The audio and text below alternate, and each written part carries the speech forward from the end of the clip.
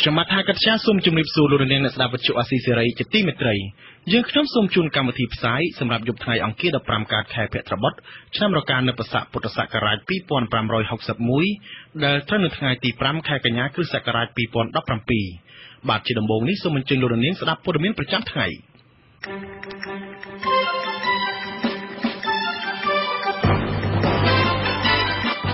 តំណាងអាយកាសម្រាប់បញ្ជូនសំណុំរឿងលោកកឹមសុខាទៅចៅក្រមស៊ើបសួរបន្តក្រោយបញ្ចប់ការចាត់ប្រកាន់ករណីចាក់ខ្លួនលោកកឹមសុខានេះដែលលោកសំរងស៊ីចោទលោកហ៊ុនសែននិងប៉ុលពតចេញពីសម្បុកតែមួយរួមនឹងព័ត៌មានមួយចំនួនទៀត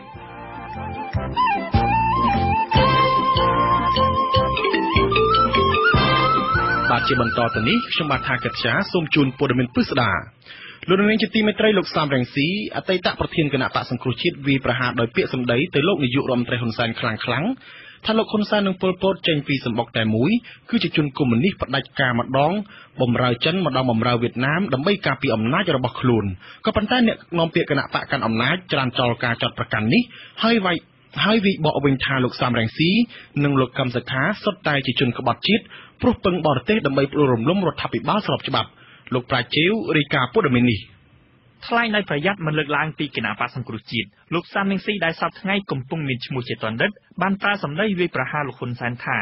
របបនយោបាយសប្តាហ៍ថ្ងៃដូចទៅនឹងរបបខ្មែរក្រហមដោយត្រង់ថាកំចាត់មនុស្សណាដែលគេចោទប្រកាន់ឬសង្ស័យថាប្រឆាំងខ្លួននិងហាមពលរដ្ឋមិនឲ្យនិយាយស្ដីពីបញ្ហាសង្គមនិងរារាំងមិនឲ្យមានព័ត៌មានអ្វីមកផ្សព្វផ្សាយលោកសំរងស៊ីថ្លែងតាមរយៈ Facebook របស់លោកពីក្រៅប្រទេសថ្ងៃទី5ខែកញ្ញាលោកចាត់ប្រកាន់លោកហ៊ុនសែនវិញថាជាជនក្បត់ជាតិមានតែអ្នកដឹកនាំប្រទេសសប្តាហ៍ថ្ងៃទេដែលធ្វើឲ្យប្រទេសកម្ពុជាបាត់បង់ឯករាជ្យភាពនិងអធិបតេយ្យភាពជាតិរបស់ខ្លួនដោយคล้ายទៅជារណបបរទេសព្រមទាំងធ្វើឲ្យប្រទេសកម្ពុជាคล้ายទៅជាអាណានិគមនិយមរបស់ប្រទេសជិតខាងជាពិសេសក្នុងវិស័យសេដ្ឋកិច្ចអ្នកដឹកនាំប្រទេសសប្តាហ៍ថ្ងៃទេដែលត្រូវចាត់ទុកថាជាជនក្បត់ជាតិលោកសំរងស៊ីចាត់ប្រកាន់លោកហ៊ុនសែនថាដើម្បីពង្រឹងអំណាចនិងអំពើពុករលួយរបស់ខ្លួនសុកចិត្តបម្រើចិននិងវៀតណាមលោកថាការពឹងបរទេសជិតខាងដើម្បីអំណាចរបស់ខ្លួនគឺធ្វើឲ្យខ្មែរបាត់បង់ទឹកដីសេដ្ឋកិច្ចនិងបាត់បង់ឯករាជ្យភាពរបស់ខ្លួនខ្ញុំបានបង្ហាញហើយថាហ៊ុនសែននិងប៉ុលពតចេញមកពីសម្បុកតែមួយគឺសម្បុកពួកជនកុម្មុយនីសផ្ដាច់ការដែលម្ដងបម្រើចិនម្ដងបម្រើយួនឬក៏បម្រើទាំងផលប្រយោជន៍ចិនទាំងផលប្រយោជន៍យួនដោយសប្តាហ៍ថ្ងៃដើម្បីពង្រឹងអំណាចផ្ដាច់ការនិងអំពើពុករលួយរបស់ខ្លួនក្រោយសមាជិកចាប់ខ្លួនប្រធានគណៈបក្សសង្គ្រោះជាតិលោកកឹមសុខាកាលពីរំលងអត្រាចូលថ្ងៃទី3ខែសីហាយ៉ាងតក់ក្រហល់ពីបទក្បត់ជាតិលោកហ៊ុនសែនប្រមានរំលាយគណៈបកប្រឆាំងចោលបើសមាជិកគណៈបកនេះចេញមុខមកគាំទ្រលោកកឹមសុខាជាងនេះទៅទៀតលោកប្រមានបរទេសកុំឲ្យឈឺឆ្អើររឿងចាប់ខ្លួនលោកកឹមសុខាស្របពេលដែលលោកសំរងស៊ីចាត់ប្រកាន់ថាលោកហ៊ុនសែនបម្រើចិនដើម្បីពង្រឹងអំណាចរបស់ខ្លួននៅពេលនេះរដ្ឋាភិបាលចិនប្រកាសគាំទ្ររដ្ឋាភិបាលលោកហ៊ុនសែនដែលចាប់ខ្លួនលោកកឹមសុខាអ្នកនាំពាក្យគណៈបកប្រជាជនកម្ពុជាលោកសុកអេសាននិយាយថាលោកសំរងស៊ីជាមនុស្សដែលទាត់ចេញពីសង្គមទៅហើយដូច្នេះលោកថ្លែងអ្វីក៏មិនសំខាន់ដែរលោកថាលោកកឹមសុខានិងលោកសំរងស៊ីទៅពឹងបរទេសដើម្បីផ្ដួលរំលំរដ្ឋាភិបាលស្របច្បាប់គឺខុសពីលោកហ៊ុនសែនដែលមិនពឹងបរទេសណាដើម្បីផ្ដួលរំលំរដ្ឋាភិបាលស្របច្បាប់កន្លងមកទេដោយហ៊ុនសែនខុសពីសំរងស៊ីខុសពីកឹមសុខាពួកគាត់អត់មានពាក់ព័ន្ធជាមួយឌីណាទៅដឹងគុណឌីណាឬក៏ទួលវិជាឌីណាមកទេតែជាក់ស្ដែងកឹមសុខាទីគឺថាមានការគប់ខិតគ្នាជាមួយជនបរទេសដើម្បីផ្ដួលរំលំរដ្ឋាភិបាលស្របច្បាប់ទោះលោកសុកអេសានថាលោកសំរងស៊ីត្រូវផាត់ចេញពីសាយវានយោបាយក្តីប៉ុន្តែទាំងលោកសំរងស៊ីនិងលោកហ៊ុនសែនតែងប្រើសារវាប្រហារគ្នាទៅវិញទៅមកគ្រាន់តែពេលខ្លះលោកហ៊ុនសែននិយាយមិនបញ្ចេញឈ្មោះលោកសំរងស៊ីថារដ្ឋាភិបាលកម្ពុជាកំពុងធ្វើរដ្ឋប្រហាររដ្ឋធម្មនុញ្ញខ្ញុំប្រាជ្ញអាស៊ីសេរីភ្នំពេញបាទលោកនាងជាទីមេត្រីបន្ទាប់ពីចំណាយពេលតែ2ថ្ងៃក្នុងការសួរចម្លើយលោកកឹមសុខាតំណាងអាយកានៃតុលាការក្រុងភ្នំពេញលោកសៀងសុកនៅថ្ងៃទី5ខែកញ្ញាបានចោទប្រកាន់មេបកប្រឆាំងរូបនេះជាផ្លូវការអំពីទោសក្បត់ជាតិប៉ុន្តែមេធាវីការពារក្តីឲ្យលោកកឹមសុខាច្រានចោលការចោទប្រកាន់នេះដោយបកស្រាយថាបទចោទនេះជារឿងនយោបាយសុទ្ធសាធក្រុមលេះអនុវត្តច្បាប់លោកមមនីរតរាយការណ៍ព័ត៌មាននេះនេះអាចថាជាលើកទី1ហើយដែលតំណាងអាយកាអង្គតុលាការក្រុងភ្នំពេញចំណាយពេលទៅសួរចម្លើយជនសង្ស័យគឺលោកកឹមសុខាដល់ពន្ធនាគារនៅជិតព្រំដែនវៀតណាមដែលរឿងក្តីកន្លងមកច្រើនតែនាំជនសង្ស័យមកកាន់តុលាការផ្ទាល់ដើម្បីសាកសួរ តែពីថ្ងៃកត់សំណុំរឿងរបស់លោកកម្មសខាបានធ្លាក់ដល់ដៃចៅក្រមស៊ើបសួរនៃតុលាការក្រុងភ្នំពេញគឺលោកគីរិទ្ធីក្រោយពីអាជ្ញារងបញ្ចប់ការស៊ើបអង្កេតនិងចោទប្រកាន់ពីបទខុបខិតគ្នាដោយសម្ងាត់ជាមួយបរទេសព្រោះរំលំរដ្ឋាភិបាលសេចក្តីថ្លែងការណ៍របស់អាយកាអមតុលាការក្រុងភ្នំពេញចេញក្នុងពេលបញ្ចប់ការស៊ើបអង្កេតរបស់ខ្លួននៅថ្ងៃទី5ខែកញ្ញាថាការចាប់ខ្លួនដោយកម្លាំងនគរបាលយុតិធធនិងឆ្លងកាត់ការស្រាវជ្រាវពិនិត្យភស្តុតាងនិងផ្ទៀងទាត់ចម្លើយរបស់ជនសង្ស័យតុលាការអាចកំណត់បានថាមានមូលដ្ឋានគ្រប់គ្រាន់ដែលអាចឲ្យតំណាងអាយកាចោទប្រកាន់ប្រឆាំងលើលោកកម្មសខាពីបទសន្តិភាពជាមួយបរទេសឬត្រូវរកគ្នាជាមួយបរទេសតាមបញ្ញត្តិមាត្រា443នៃក្រមព្រហ្មទណ្ឌបើទោះជាបែបនេះក្តីមីទ្វីការពារក្តីលោកកម្មសខាគឺលោកជួងជុងយល់ឃើញថាការចោទប្រកាន់និងចាប់ខ្លួនដល់ប្រញាប់ប្រញាល់ក្រមបទចោទក្បត់ជាតិដោយអះអាងថាបទល្មើសជាក់ស្ដែងនេះគឺពុំមានហេតុផលទាល់តែសោះលោកជួងជុងដែលនៅពេលនេះត្រូវបានកម្លាំងនគរបាលបិទសិទ្ធត្រង់មាត់ច្រកនៃគុកត្រពាំង plong មិនឲ្យចូលជួបលោកកម្មសខាក្នុងនាមជាមីទ្វីនោះចាត់ទុកថាការរឹតបន្តឹងសិទ្ធិរហូតដល់មីទ្វីមិនអាចចូលជួបកូនក្តីខ្លួនបានគឺជាការអនុវត្តច្បាប់ដោយបំពានចំណាត់ការអញ្ចឹងគឺធ្វើឲ្យប៉ះពាល់ដល់ផ្លូវច្បាប់ផងប៉ះពាល់ដល់សិទ្ធិរបស់ឯកឧត្តមកម្មសខាផងប៉ះពាល់ដល់សិទ្ធិខ្លួនជាមីទ្វីដែលជាអ្នកការពារក្តីឲ្យឯកឧត្តមកម្មសខាផងគឺអរិយាប័ត្រក្នុងការចាត់ការឬក៏រឿងទី1ទៅមួយយ៉ាងហ្នឹងគឺអត់ត្រឹមត្រូវទេគឺប៉ះពាល់ទៅលើវិស័យច្បាប់លោកកម្មសខាត្រូវបានកម្លាំងនគរបាលចូលឡោមព័ទ្ធផ្ទះនិងចាប់ខ្លួនទាំងកណ្ដាលត្រៀតស្ថិតក្នុងខណ្ឌទួលគោកក្រុងភ្នំពេញកាលពីថ្ងៃទី3ខែកញ្ញាពីបទក្បត់ជាតិក្រោយបញ្ចប់ការស៊ើបសួរនិងចេញដីកាសន្និដ្ឋានបញ្ជូនរឿងទៅចៅក្រមបន្តតុលាការក៏បានបញ្ជូនដីកាទៅរដ្ឋសភាដែរការបញ្ជូនដីកាទៅរដ្ឋសភាក្រោយបញ្ចប់ការចោទប្រកាន់ដោយអាយកាអមតុលាការក្រុងភ្នំពេញនេះអាចជាការស្នើរដ្ឋសភាបើកផ្លូវដល់អភ័យឯកសិទ្ធិសភាពីអ្នកតំណាងរាស្ត្រដើម្បីងាយស្រួលក្នុងដំណើរការតាមផ្លូវតុលាការអ្នកនាំពាក្យរដ្ឋសភាលោកលេងពេញឡុងប្រាប់ថាបានទទួលដីកាពីតុលាការជុំវិញបទចោទនេះរួចហើយលោកបញ្ជាក់ថាគណៈកម្មាធិការចិនត្រៃនៃរដ្ឋសភានឹងប្រជុំសម្រាប់ហើយឆ្លើយតបទៅតុលាការវិញក្នុងពេលដ៏ខ្លីនេះយើងចង់ប្រជុំឆាប់ៗនេះតែមិនចង់កំណត់ថ្ងៃណាទេបងឆាប់ៗមិនយូរបាទស្របពេលអាជ្ញាធរកម្ពុជានិងតុលាការប្រញាប់ប្រញាល់រុញសំណុំរឿងមេបកប្រឆាំងលោកកម្មសខានេះឲ្យដល់គោលដៅនោះមន្ត្រីនាំពាក្យក្រសួងការបរទេសចិនលោកជាងស៊ូងថ្លែងក្នុងសន្និសីទកាសែតកាលពីថ្ងៃទី4កញ្ញាថាក្នុងនាមជាអ្នកជិតខាងល្អមិត្តភក្តិល្អជាដៃគូនិងជាបងប្អូនគ្នានឹងកម្ពុជាភិក្ខីចិនតែងគាំទ្រកម្ពុជាតាមផ្លូវអភិវឌ្ឍដែលសមស្របនឹងលក្ខខណ្ឌជាតិនិងកិច្ចប្រឹងប្រែងរបស់រដ្ឋាភិបាលកម្ពុជា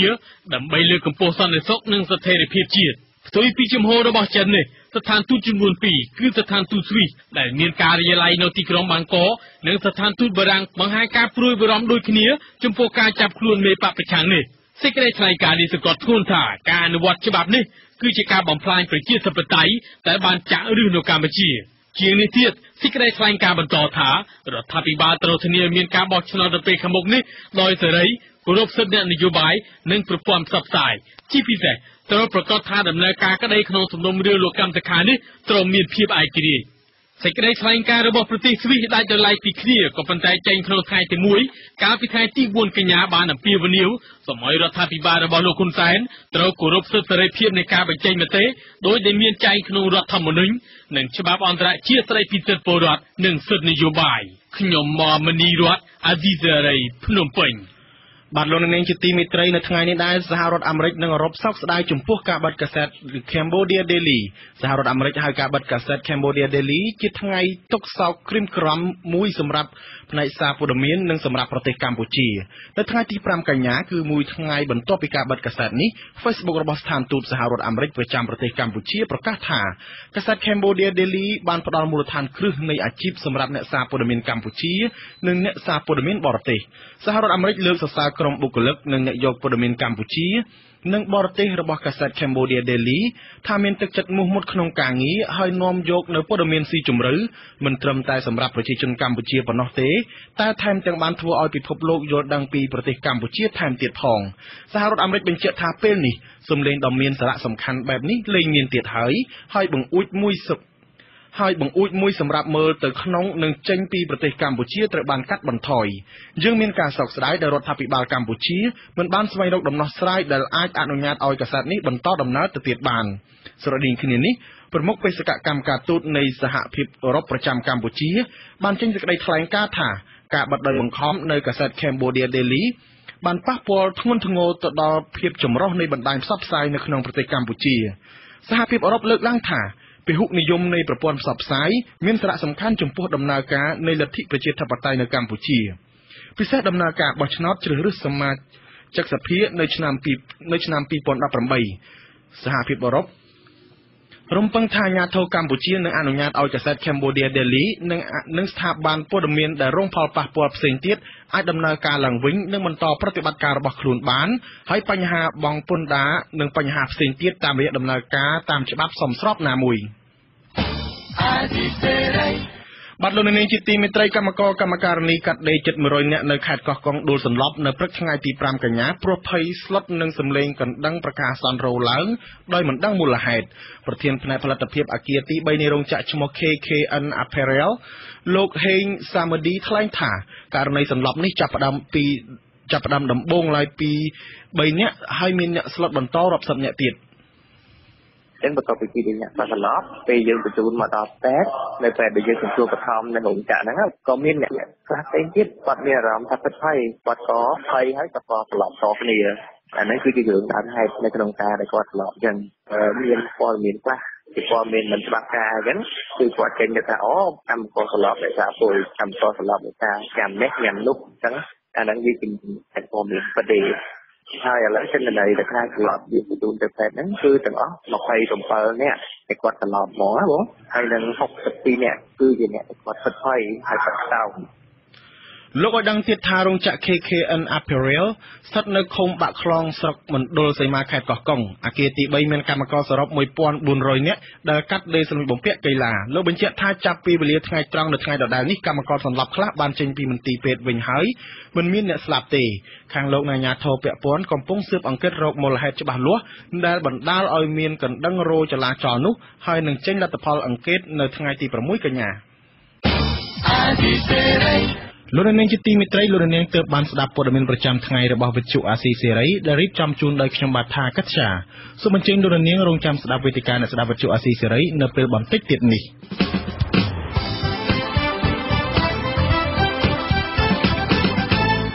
នៅយប់ថ្ងៃអង្គារនេះនាទីវេទិកាអ្នកស្ដាប់វិទ្យុអាស៊ីសេរីមានកិច្ចពិភាក្សាជុំវិញប្រធានបទ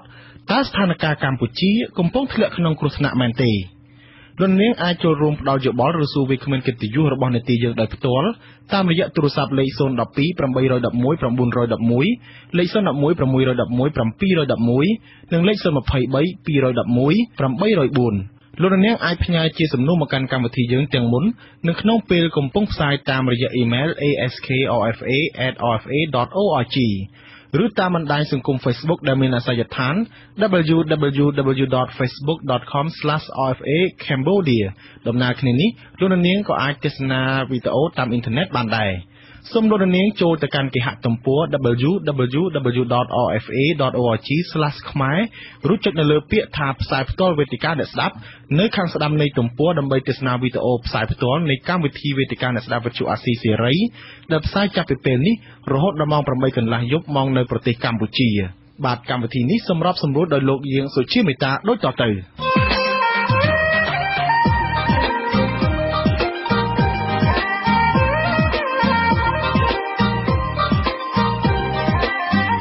វេទិកាអ្នកស្ដាប់វិទ្យុអាស៊ីសេរី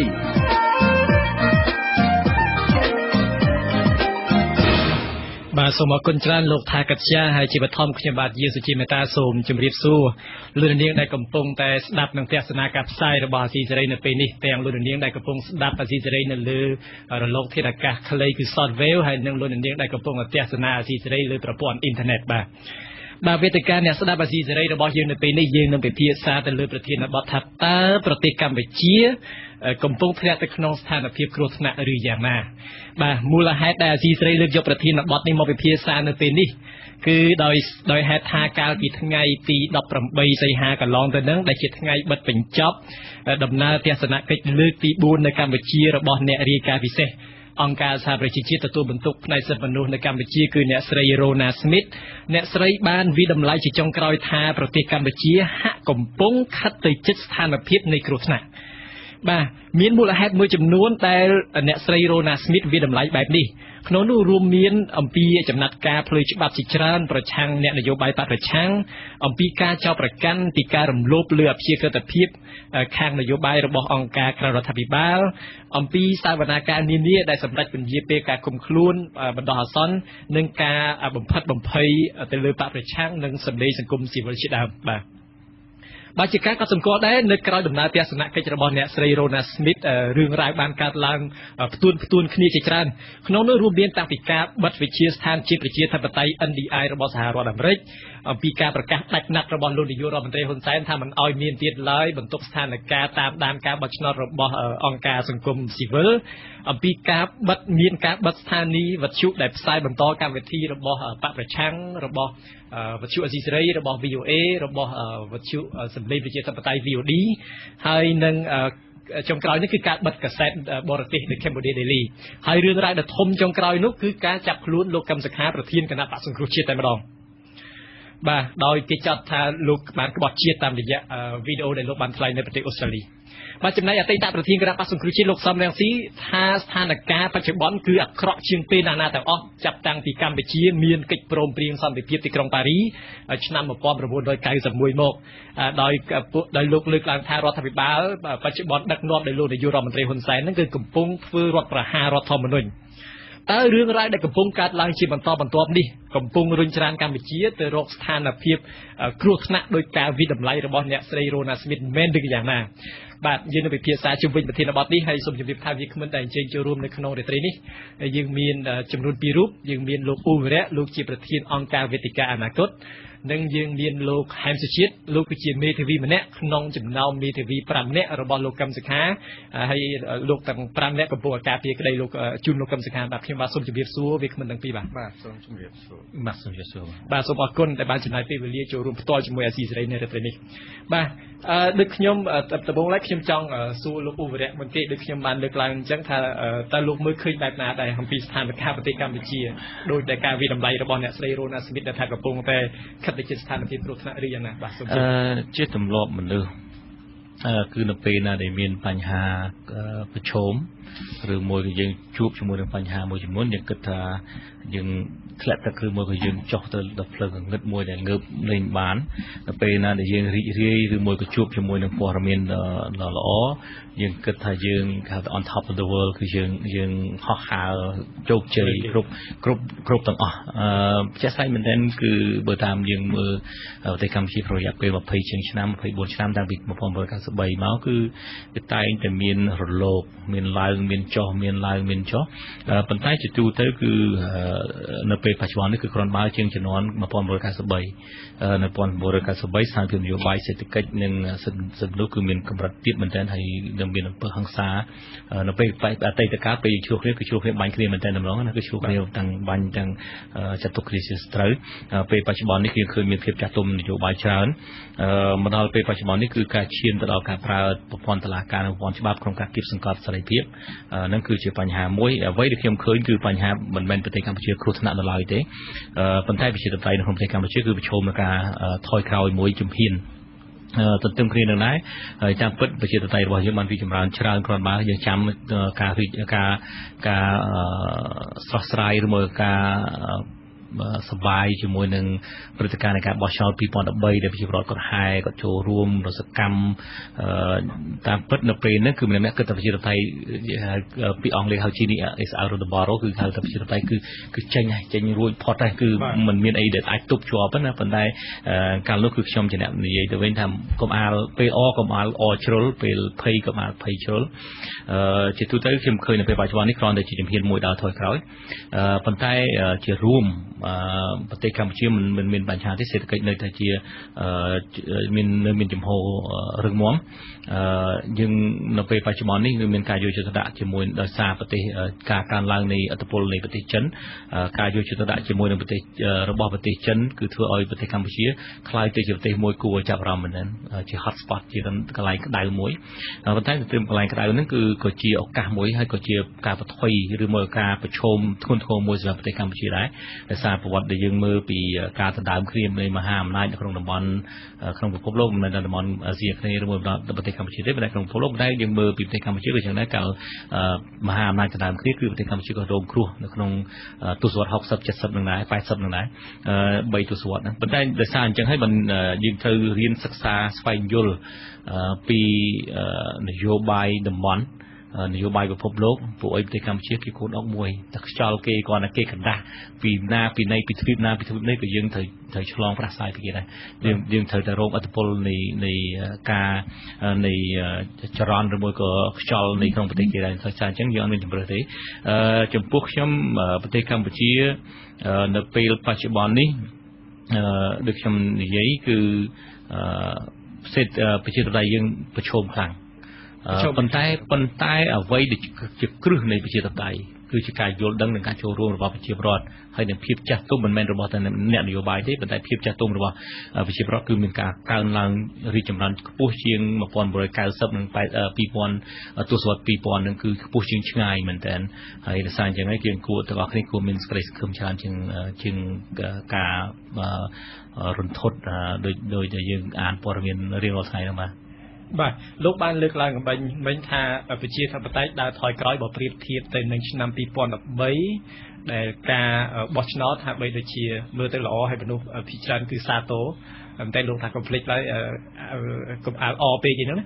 តែ2013កុំអាលអពេកពេលមានព្រឹត្តិការណ៍ល្អប៉ុន្តែឥឡូវនេះក៏កុំអាលភ័យពេកដែរបាទប៉ុន្តែអ្វីដែលសហគមន៍អន្តរជាតិយើងឃើញហើយបន្ទាប់ពីមានការធ្លាក់មកចាប់ខ្លួនលោកកឹមសុខាទាំងមានការបដិញ្ញចេញ NDI ហើយបិទព័ត៌មានគ្រប់សពបែបយ៉ាងយើងឃើញថា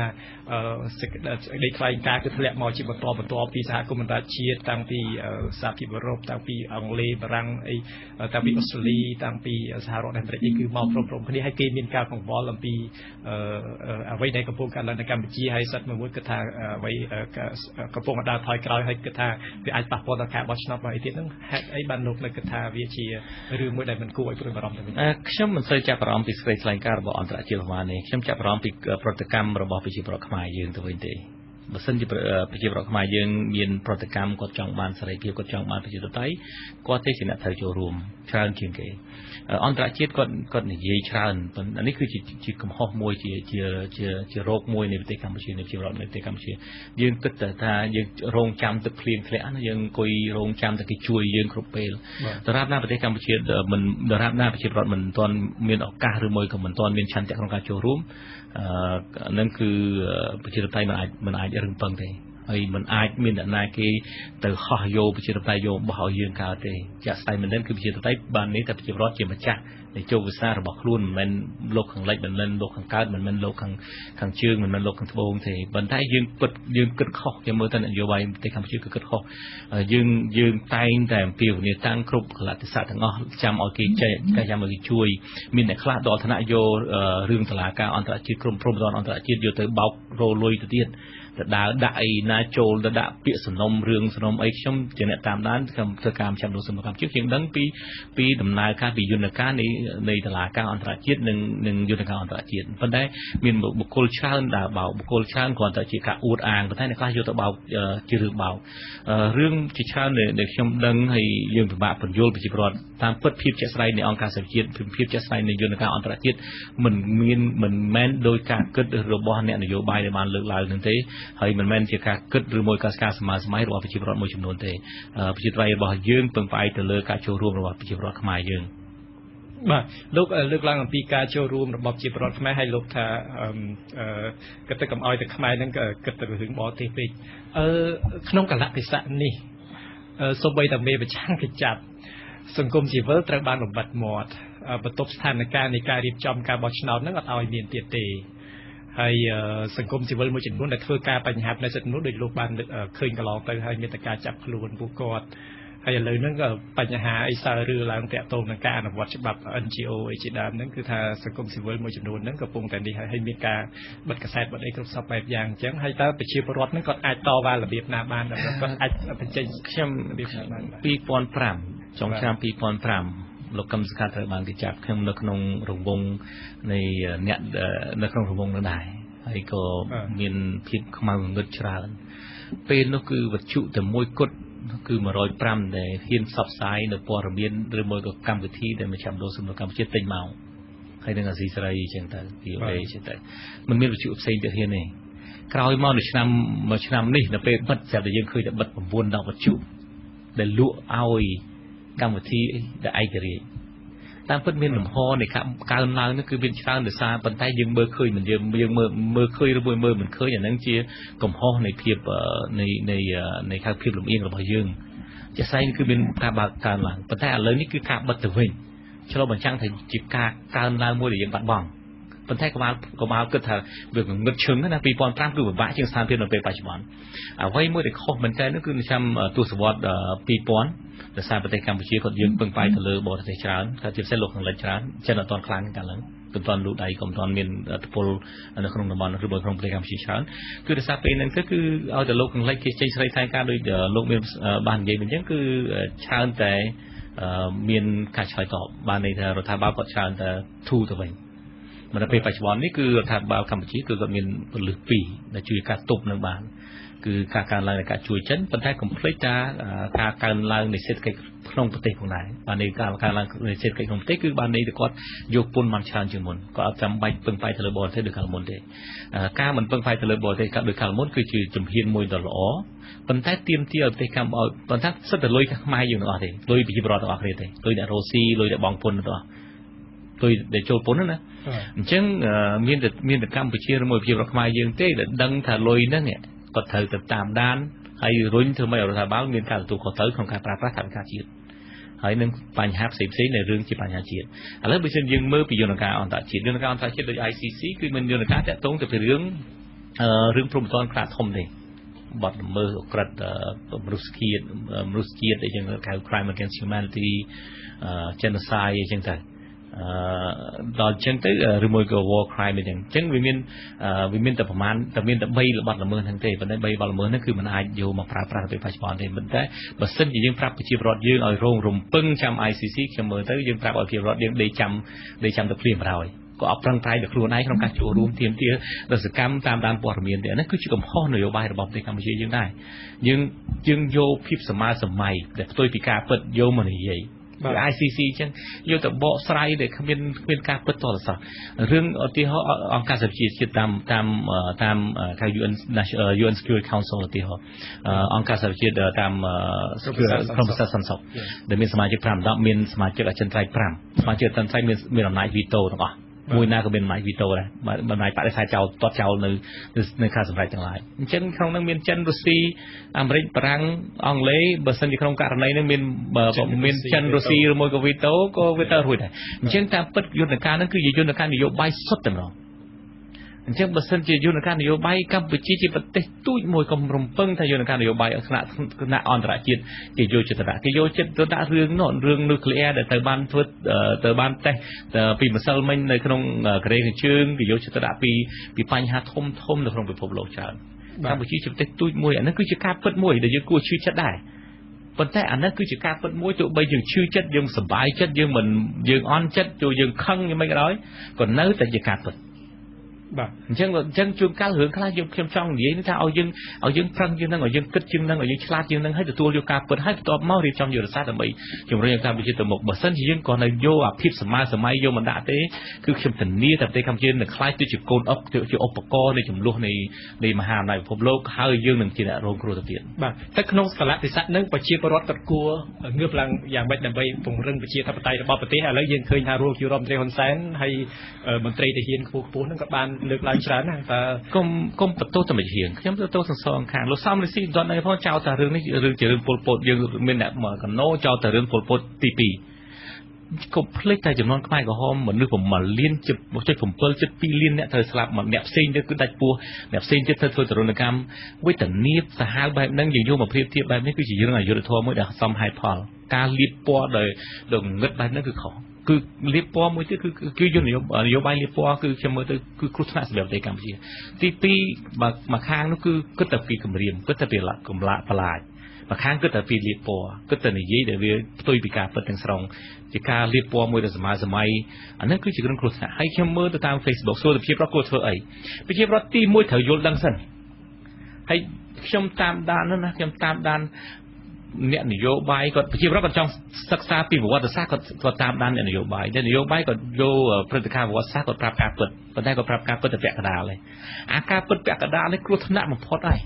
ព្រោះយើងមិនដឹងបកស្រាយប្រាប់គាត់ទៅវិញមិនវិញព្រោះអានឹងជាការពិតអ្វីគាត់និយាយប៉ុន្តែដោយសារគាត់ប្រាប់ការពិតតែមួយជាហៀងឬមួយតែពាក់កណ្ដាលគឺធ្វើឲ្យខួរក្បាលនៃអ្នកតាមដានជាពិសេសប្រជាប្រដ្ឋហ្នឹងគាត់ងប់ទៅហ្មងគាត់ជឿឲ្យជឿងប់ចំណងហើយប្រជាប្រដ្ឋសួរខ្ញុំថាគាត់ចង់សិក្សាពីប្រវត្តិសាស្ត្រមិនគាត់ទៅតាមដាន Facebook គេនិយាយមកខ្លីហ្នឹង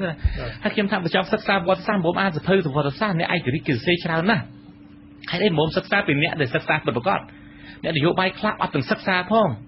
គាត់និយាយតាមតែឃើញអ្នកខ្លះគាត់សិក្សាគាត់តាមតែជ្រុងគាត់ចង់បានអ្នកខ្លះគាត់អានសភៅគេគាត់យកមកបកតាមដើម្បីផលប្រយោជន៍មនោគមវិជ្ជានយោបាយគាត់គំនិតគាត់ឬមួយក៏ភាពលំអៀងរបស់គាត់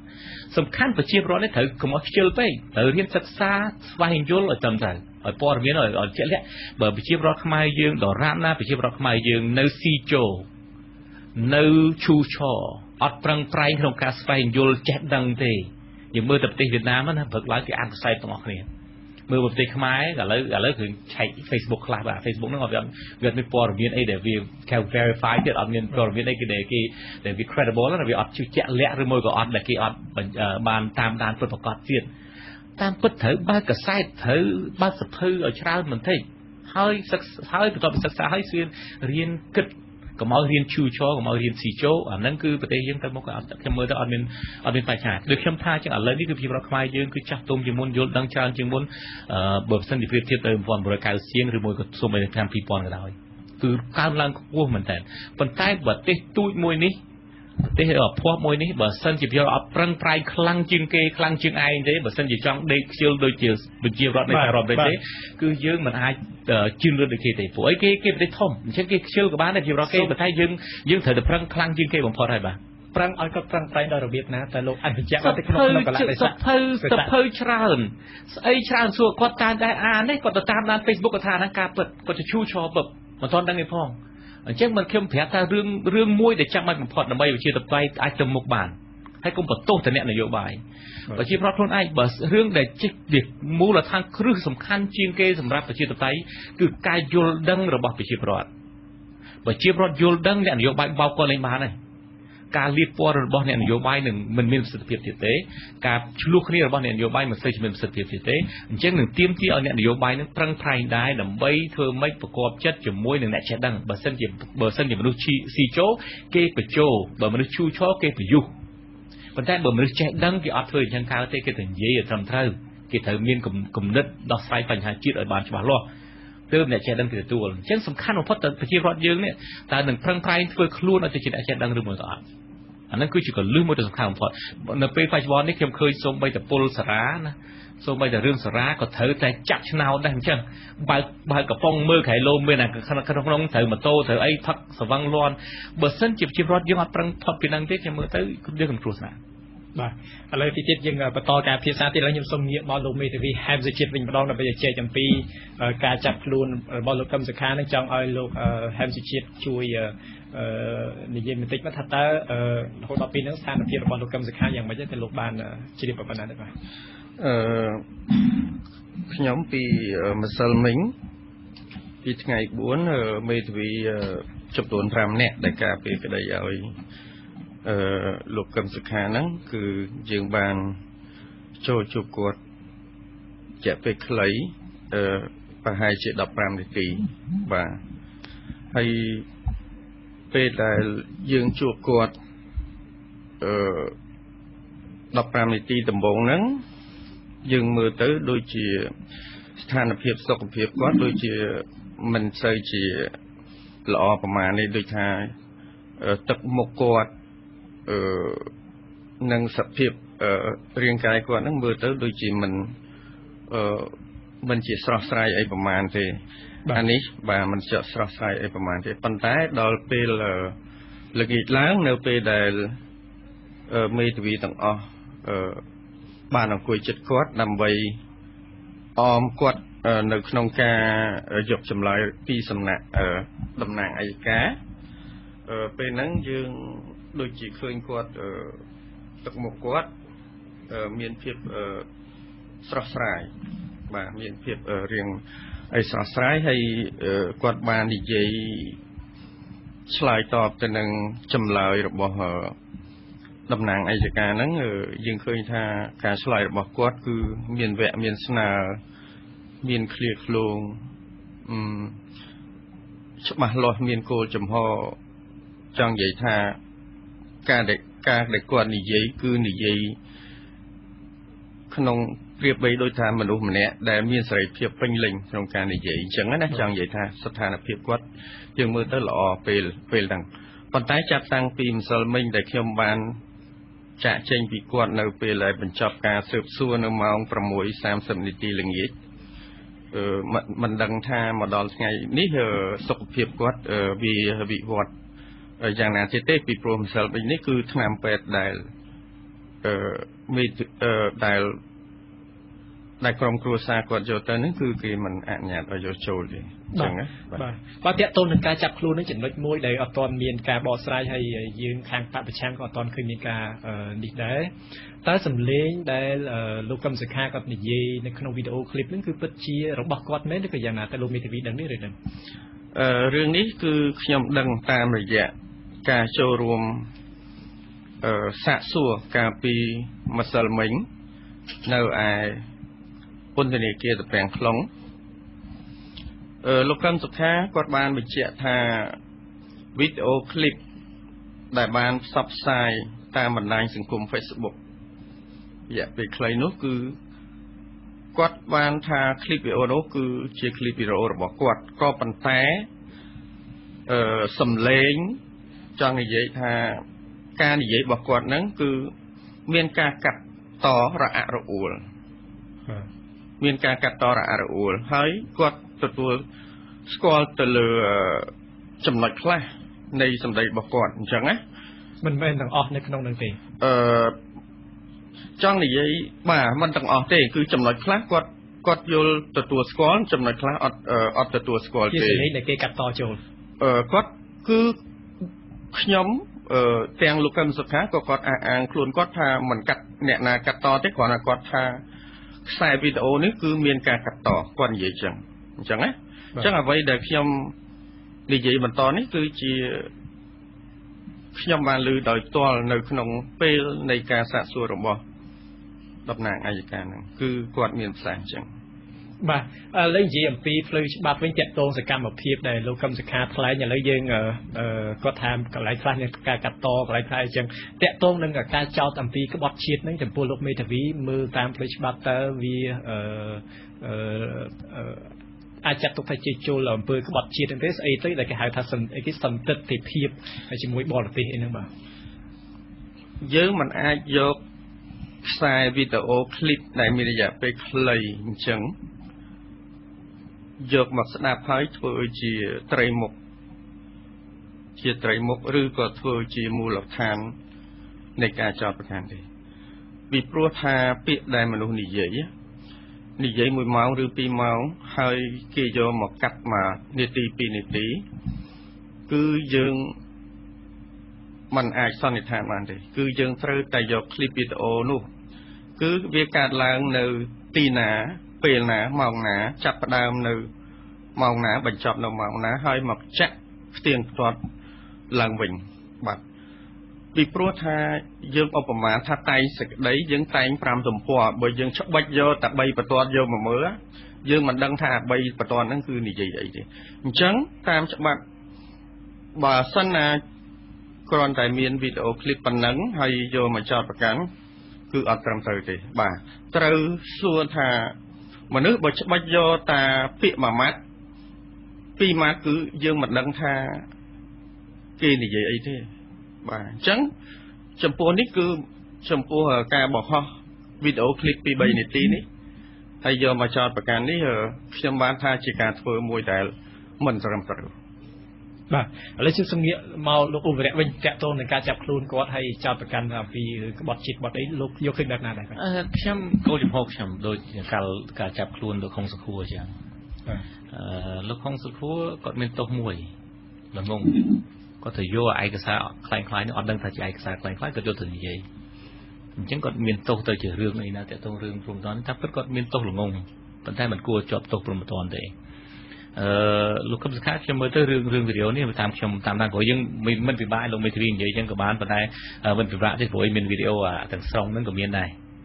នៅលើអនឡាញណាយើងអាចមើលវីដេអូទាំងស្រុងហើយយើងមើលវីដេអូដែលគេកាត់មកទៅខ្លីណាយើងមើលខ្លឹមសារហ្នឹងយើងអាចប្រៀបធៀបបាន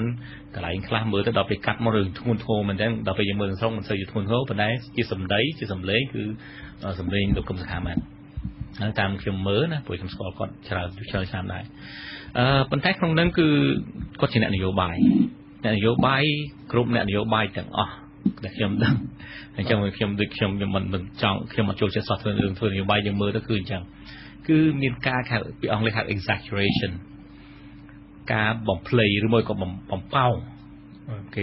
មានអីបន្តិចបន្តួចហ្នឹងគាត់បំប៉ោងមនុស្សនយោបាយហ្នឹងបំប៉ោងបន្ថែមអញ្ចឹងណាបើអ្នកមានអ្នកគាំទ្រ 1000 អ្នកហ្នឹងថា 5000 អ្នកអីចឹងទៅជាការបំផោងបន្ថែមរបស់អ្នកនយោបាយហើយហ្នឹងជាការខ្ញុំមើលខ្ញុំឃើញអញ្ចឹងលើកលែងតែរដ្ឋាភិបាលមានអីផុសតាំងលើសពីហ្នឹងបើសិនជាគាត់វីដេអូហ្នឹងខ្ញុំមើលទៅជាការអួតទេគាត់តែជាការអួតដើម្បីតាំងខ្លួនជា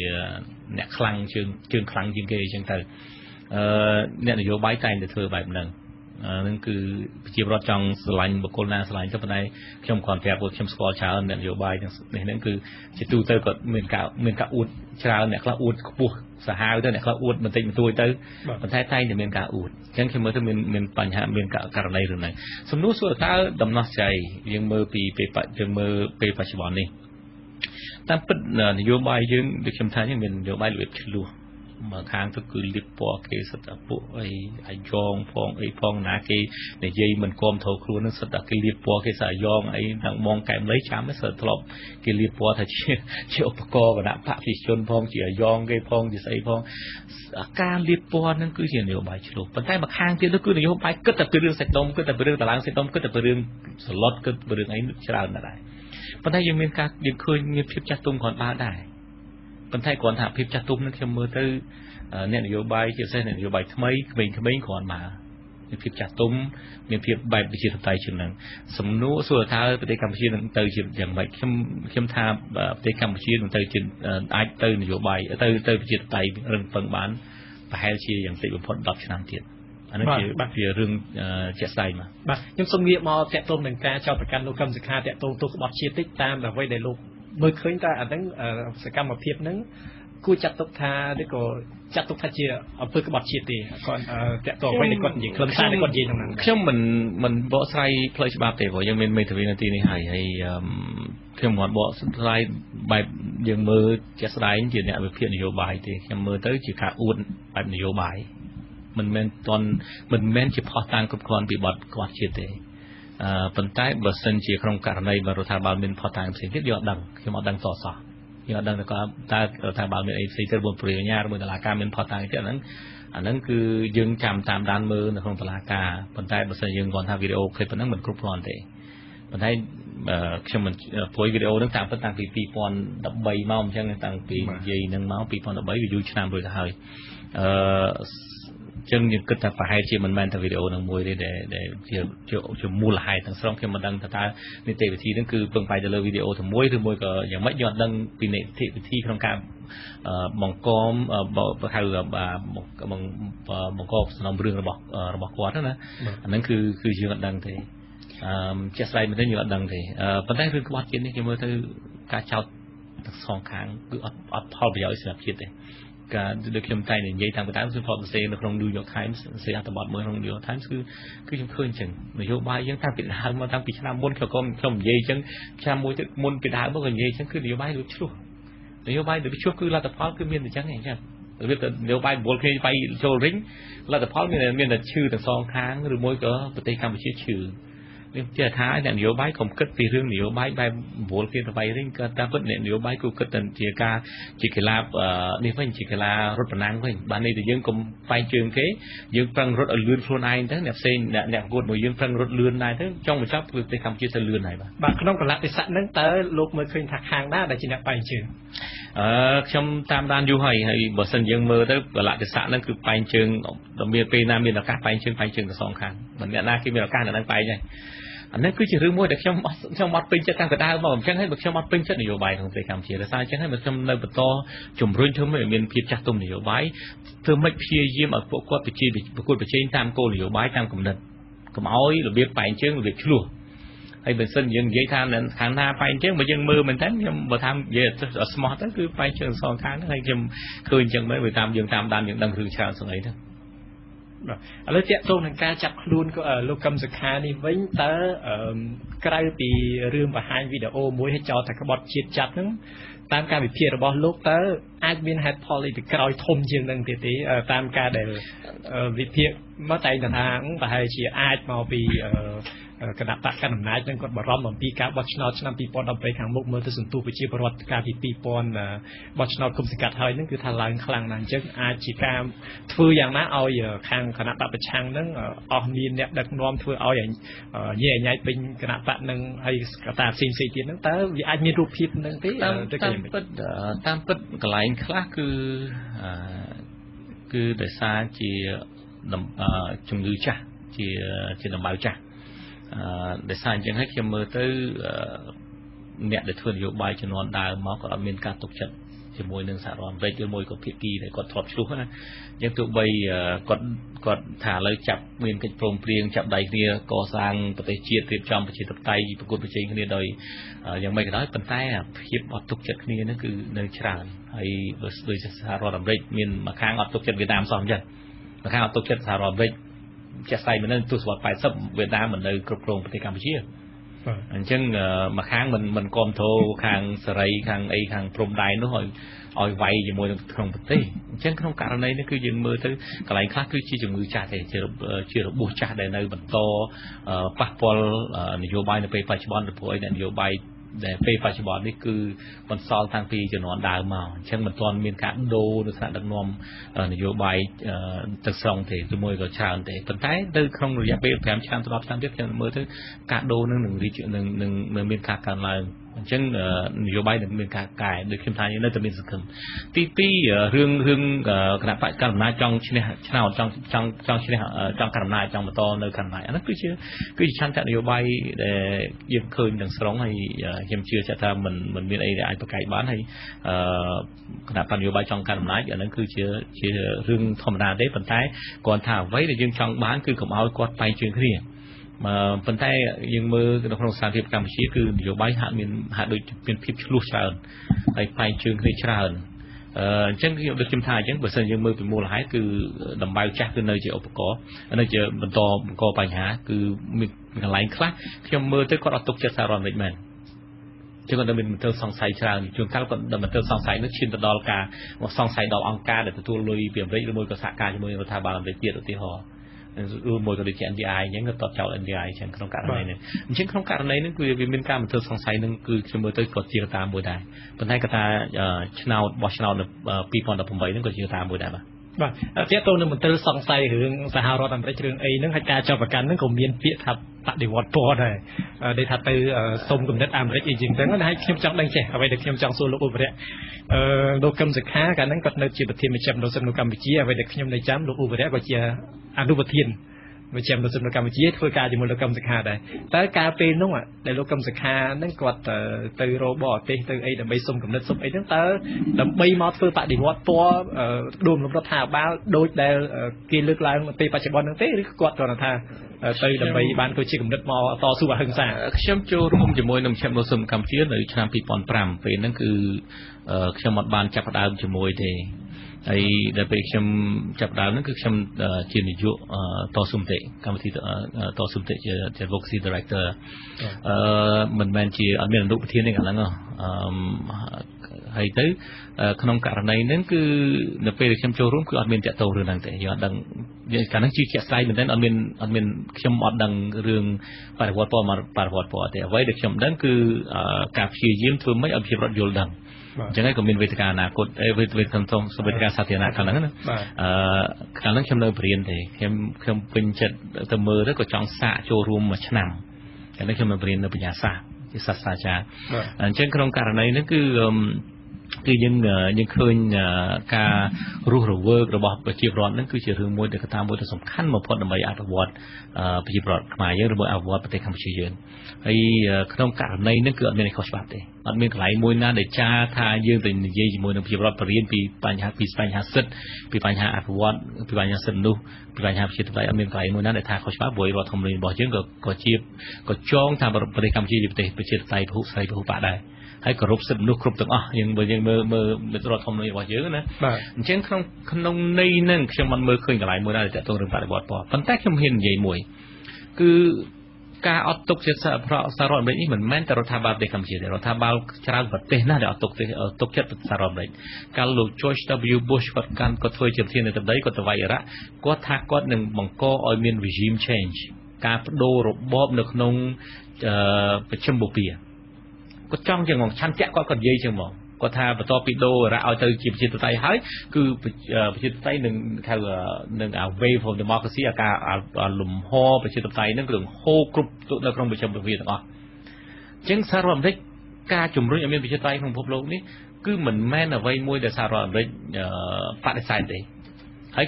កន្លែងខ្លះជួនកាលអានេះស៊ីសងនឹងរដ្ឋាភិបាលទៀតរដ្ឋាភិបាលដូររហូតណារដ្ឋាភិបាល George W Bush គាត់និយាយជាចំហតែម្ដង